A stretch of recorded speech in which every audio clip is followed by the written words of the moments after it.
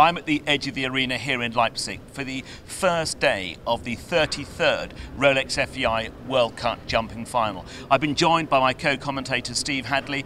Steve, we're here to cover some very, very good international sport the next few days. Tell us what some of the stories are from the stables. Well, it's not so much stories from the stables, it's actually 5 days of 5 rounds overall of very, very grueling show jumping. We've had some fantastic qualifiers through the winter. This is the absolute pinnacle in the world. It's everybody's dream to be here.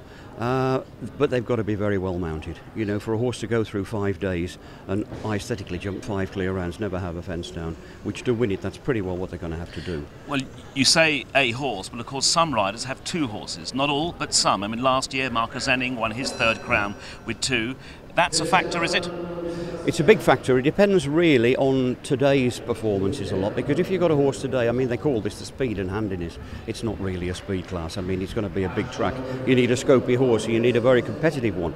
But you also need a horse that's going to last for 5 rounds over the 3 days, the 3 legs. And it gets bigger and bigger. And you've got to have a horse really that fires on all cylinders from day one. Some riders, like Marcus Enning, he won it on 2 horses last year.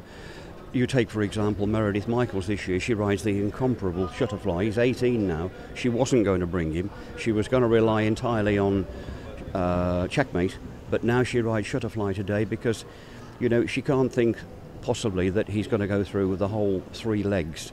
So she's going to use him today, get a good position, because it's no good finishing 39th today. You're not going to win it if you finish down the bottom end. And what about a horse like the current Olympic champion Hickstead? Eric Lemaire just has Hickstead in this competition. How do you think he'll cope? You know, it's a no-brainer to say, well, which one would you pick if you had to pick one horse? But of course you'd pick him. I mean, he's arguably the best horse in the world at the moment. He's proved that. His record goes, you know, without saying. He's 15 years of age now, but he runs on pure adrenaline. He's one of the most talented, freaky horses I've ever seen. And he could really, you never get to the bottom of him, he could go 5 days. He could also jump every round clear, and he could go the gallop in the speed today. I mean, I would bank on, odds on, that he will be in the first 7 or 8 today. He might even win it. Now, one of the most consistent riders through we've been covering, of course, all the Western European competitions building up to this weekend, and one of the most consistent riders is Billy Toomey for Ireland. He hasn't won a qualifier, but he's always been up there. And I understand he's just riding one horse today, isn't he? I just spoke to him a few minutes ago, you were there. He's only riding Tinker Serenade because he thinks she's quick enough to get well placed today. She's also got the scope to go through the 3 days, to jump the very big tracks.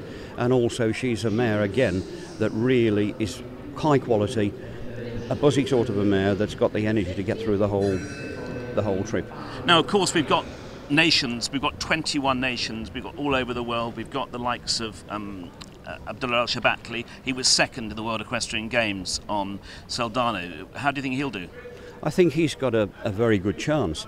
His worst day, his most difficult day is today, because it's against the clock and he's going to be taking on horses like Hickstead and like Speed Merchants, and she's not a speed horse, but she's got all the jump in the world. But he needs, if he's going to be in the shake-up on the final day, he needs a sort of top 10, top 15 placing today. You take another guy, I mean, we haven't spoken about the Americans yet, the USA.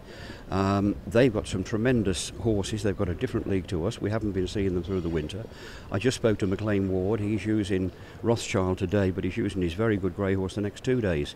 He thinks his chestnut horse today can go the gallop and get him off to a good start.